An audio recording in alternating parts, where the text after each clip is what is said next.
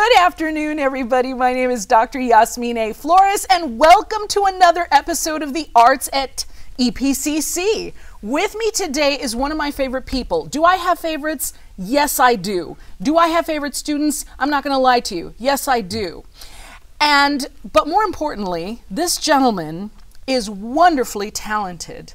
And he is with us today, Mr. Frank Rimbach. Hello, Frank. Hello, how are you, Yasmine? I'm so glad to be here. I am glad that you're here. I'm very excited. So you are the Assistant Professor of Art at Rio Grande, correct? I am. Yes. And you also teach a couple of classes at Via Verde. I do. There's Oh, a bit of a sharing in terms of some classes, so I kind of do both campuses. Awesome. So now tell me, so I've had a couple of folks on the show from the art department. I've had Brack and Isadora.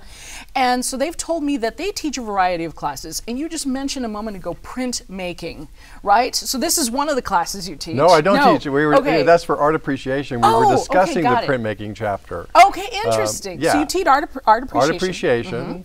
I teach drawing 1, drawing 2, life drawing, yes, painting 1, painting 2, and design 1. What is Design 1? Design 1, I think, is one of the most important classes you can take as an artist. It's understanding the principles of 2D on the flat surface, the two-dimensional surface, and how elements go together. It's about color, it's about grayscales, it's about symmetry, asymmetry, and in some ways it's about how we see the visual language in the world around us, how things are organized, breaking those down, putting them together, and coming up with interesting imagery and or shapes that come together to grab an audience in and make somebody go, I want to see that movie, or I want to buy that CD, or what is that signage about? So I think it's the beginning principle of the building block. I actually think Design 1 and Drawing 1 are the most important classes you can take as an artist. Awesome. So do you discuss the color wheel? Color wheel is discussed. Okay. Color wheel is created. Colors are discussed in terms of their heat, intensity, coolness, how they work, and how to mix colors. In some ways, for me, it's a very preparatory class for painting 1. How to bring colors alive. I always talk about working color in terms of complementaries to mineralize a color. So if you're working with red, you want to bring a little bit of green into it. If you're working with violet, you want to just give a dot of yellow to bring it alive. And there's all kinds of color formulas and theories, but when you're mixing color, paint color, there's a way to make colors harmonize and work together. Interesting. So let me ask you this, and I'm going to ask you this from my wardrobe perspective, because I play it safe, okay? I wear black pants and a colored shirt. That's what I do. Out of fear, because if I were to just mix and match on my own, I would wind up with some very interesting things. So I'm going to kind of dig into this, because it's one of the things that fascinates me about art is the color wheel. And so there's opposites, right, that work well. Is that correct? Right. So you have your complementary colors and your secondary colors. So the complements red, yellow, blue, secondary green, orange, and violet. And the emotions that they play on the senses and how they're put together move us. You think about all your baseball and football teams. UTEP. What's UTEP's colors? Yeah, the orange and blue. Orange and blue. So you have a primary and a secondary. And I think that the lesson for me, at least when I'm teaching it, the secondaries are made from the primaries, at least if you're using additive mixing colors. Sure. So if you take a red and a yellow, you get orange. You get orange. Right. So basically, the two primaries form a particular power emotionally that activate the blue. And it's just not emotional, it's physiological. The experiments, if you took a red and you had a green square in the middle of it and you stared at it, your eyes, the rods and cones, but I think it's the, get this right, it's the cones, I'm going to say, flood, and the red, you remove that stimulus, what floods in on the molecular level is the opposite, green. So there is a physiological dynamic to how that works and why that works. And that's why I see black spots after looking at headlights. Right, absolutely, because it's the white, and in terms of gray scales of the tissue of the eye, if you look to the side at night, you see movements of gray better than looking straight on, in terms of where the saturation of those color sensors are in the retina in the back of the eye. Interesting. Okay, now I'm gonna jump over to the life drawings. So basically, I know you teach a class at Valle Verde with live people, right? We have live students, and we have live models as well. Okay, okay. And so tell me a little bit about that. So do they have to sit still the whole time? No, but it helps if they can sit still, and it's very difficult to do. Yeah. But there's breaks, so most people can go maybe 15, 20 minutes before they start fidgeting and moving. Some people who have done it for a while can really get into a pose. Obviously, lying down poses or sitting poses are easier than standing. And poses with the body dynamics are a little bit more difficult when you give them a stick or something. Yeah. So it all depends. And then for me, in terms of life drawing, it's always the relationship. You know, where is the shoulder related to the arm? Where is, you know, the size of your body? 7, 8 heads fit your body. How big is your head?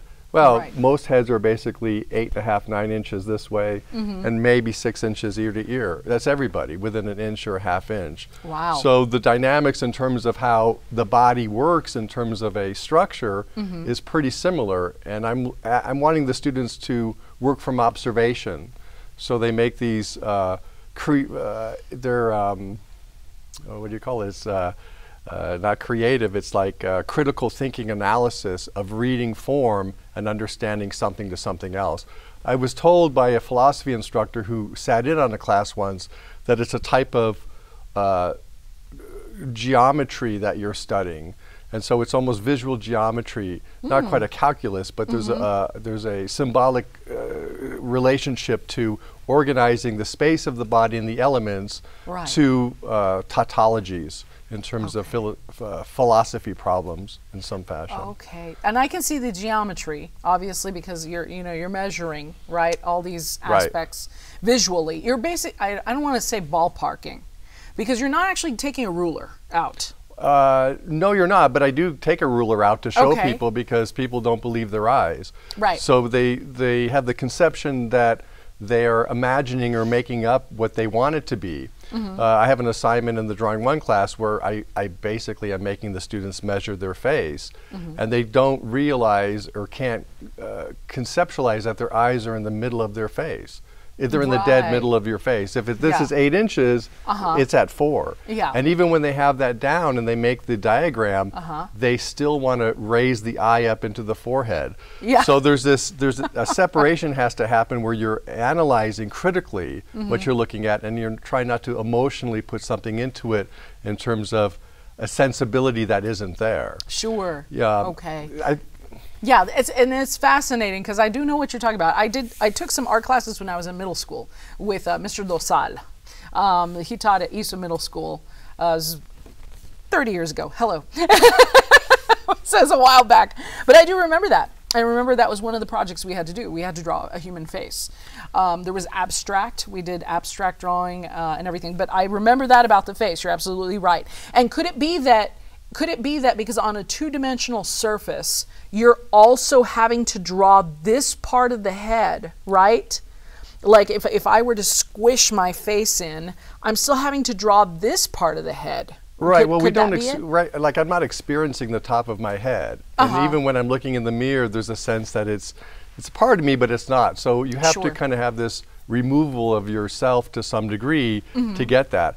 You know, the difficulty with life drawing is you're having to convert the 3D world flat two-dimensionally. It's very easy to copy something that's already been photographed or drawn or converted already, because you're just following the outline and the contours and then maybe some shading. But to see that in actual time is adding a higher level of component of need, and that's where it gets really complicated for many people. That's very interesting. So let me ask you another question.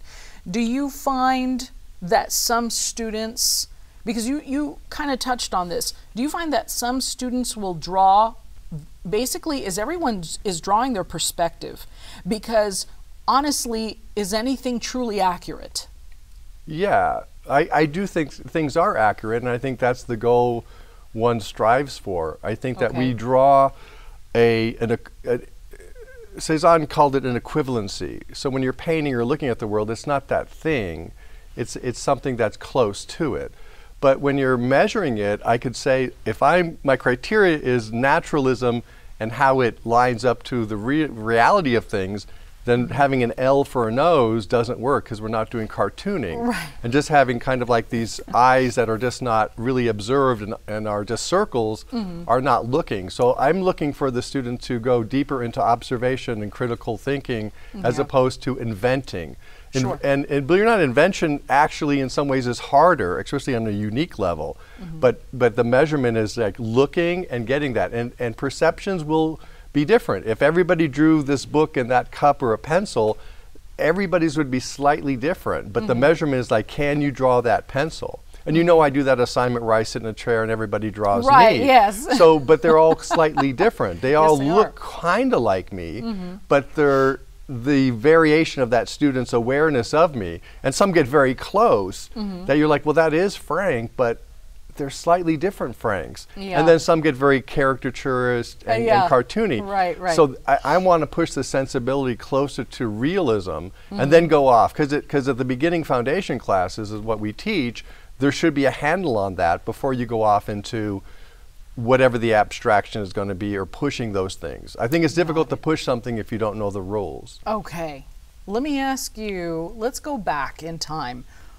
What drew you, pun intended, to the arts, to art? What drew me, well, the students have been drawing me recently. I came to the arts late. So I used to play music. And you were one of us. I was a music person. Yes. And then I had a sense I need to go take some art classes. So I went to community college in California. I took a life drawing, a watercolor, a drawing class, a painting class, and I realized there was something in my nature that I responded to. So working full time, taking classes at night. So, and it was the idea, you know, coming from California, there's a lot of enriched museums. Sure. So you have, you know, the LA County, the Getty, the Modern, you have the Norton Simon, et cetera, et cetera. When you have, and you get to see the real stuff in person, the aspiration was, I wonder if I can do that.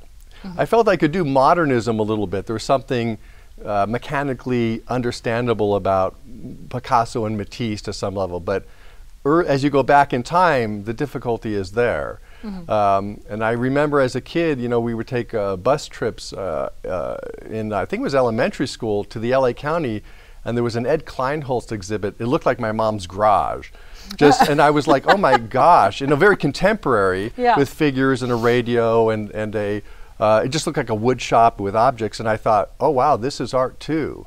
And so there was like, that helped in that development early on, or at least planted those seeds. Sure. And then you gotta take the path. Right. And it's a long path to go paint and draw, for sure. Right. What was your first success? My first success? That's a good, I don't know. I mean, I remember doing a landscape that I thought was really good of Pierce College. Just a landscape in the green and how it rolled, and I thought, wow, that really looks like the landscape. And so that kind of hooked me. I could copy. If I was looking at somebody's art, I was able to copy it, but to sit and do a landscape on my own, I think that was like an epiphany that like, okay, I'm having some understanding here. Yeah.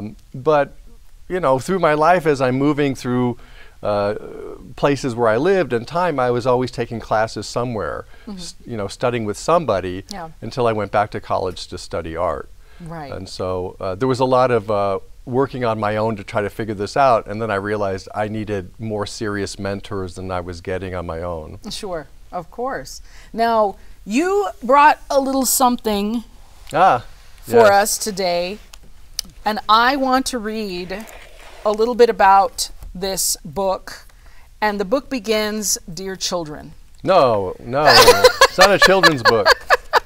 I think there's stuff in there that children may not be able to Okay. to have. I'm completely joking. Yes, actually, let me show this to the audience. So this book is called Painting Retrospective, 1987 to 2020. And this is, thank you. Yes, I've got the cameraman telling me exactly where to hold this book. Thank you. So this is by Frank Rimbach, and Frank said that you can find this on Amazon.com, which is extremely exciting. Can I show some Absolutely, pages? you can show pictures. Yeah. I prefer maybe the landscapes because those are beautiful. I think those are the beginnings of yeah. what it was about. Oh, that's beautiful. I love the colors in this. Right, so that's early undergrad. So Oh, how that may about be that? one of the second or third paintings in an undergrad class. Oh my goodness, that's awesome. So, and these are beautiful. This is gorgeous. I Right. love this. I'm going to show this picture. So my love was, of course, if you look at my work, French Impressionism was a big influence on me. So I was Yeah. wanting to get that feeling that a painting could have. Of course, Yeah. that's in Florence, I believe. Okay. And so, All right. Awesome. and some of them are from life, meaning that plein air Yeah. painting, and some of them are developed from photographs. Sure. And wanting to have, a painting has a different feeling than a photograph for me. A painting developed kind of has this other mystique or it's evocative of something else if it's done well. So I think that there's something interesting, how the color comes across, how you set up the composition, etc. right. Right. Yeah. Oh, look at this. This is so Show detailed. those. Show Yeah, those. that's a beautiful. I went through a period where I was in grad school where I had a focus. And so the focus became, why am I interested in painting? Yeah. What is my painting about? And I said, if I just paint everything in my apartment as well as I Yeah. can, I will learn something from that. Right. So I started with the bookshelves. I painted the kitchen. I painted the bathroom. I painted the bedroom. I painted everything I could as Yeah. well as I could. And I tried to do some of the stuff life-size so that some of these paintings were very, very large. And I learned how to mix color. I learned how to see light. And then I realized my interest was in making unconsidered things mundane and elevating them in a particular fashion. And I think there's a way to do that. You can make something exciting if it's mundane and Yeah. has no significance whatsoever. So you look at it again differently. And so I went through many years doing work like that. I don't think my work's like that now. I think it's much more dealing with memory and longing and maybe a type of romantic ennui of the past and desire. But it's made up now to some extent. So I'm not looking at things as much as I'm inventing scenarios for these still lives and figures and landscapes. So let me ask you this question, and then I think I'm going to show this one, just one more, because this is something that fascinates me about your art. You have an Instagram account. I do. Frank Rimbach, frank.rimbach at Instagram, and you could see some Okay. postings. Awesome. I think the last 2 years I started posting. Yeah. And so I've looked at some of your stuff on Instagram. And one of the things that strikes me, because I was just looking at some of these pages earlier, and the way you draw people has changed. Yes. And so I guess and even these 8 pictures that are in front of us, and you're talking about this. Let me ask you a question. I'm going to do this as you're talking. Oh yeah, exactly. He's going to have you hold it up a certain way. No, that's okay. Oh, okay. Make the cameraman work a little bit.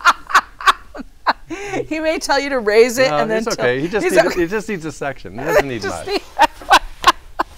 So let me say this. So if we walked outside right now, Yes. right, and I were to paint the parking lot, okay, and it's 2:30 on a Tuesday afternoon in March, and do you think that do painters, and this is a big question, do artists impose their feelings intentionally, or do you think that it's subconsciously impose how they're feeling? I think it's a little bit of both. I think if you can remove feeling, sensitivity, and sensibility comes through no matter what. So there'd be a lot of beautiful gray scales that you'd be dealing with. So I'd be mixing a gray with yellow and violet, and a gray with red and green, and a gray with blue and orange, and I'd make grays with different blacks and intermix these colors and mute them down with white. And you'd realize that there's all these different types of grays and pink grays and yellow green grays that are coming through, because color in nature is very rare actually. There's just a little bit of color. And so it's mostly gray that are, so you'd set up this structure, and it could be done very sensitively and well, you know, if you wanted to make it a fauve painting in bright colors, well, that would change the feeling of it. But if you were honestly just trying to get those colors correct and the drawing right, I think what would hold it together would probably be the linear perspective in the parking lot, and then you could hang all these grays on the shapes and the colors, and it would say something.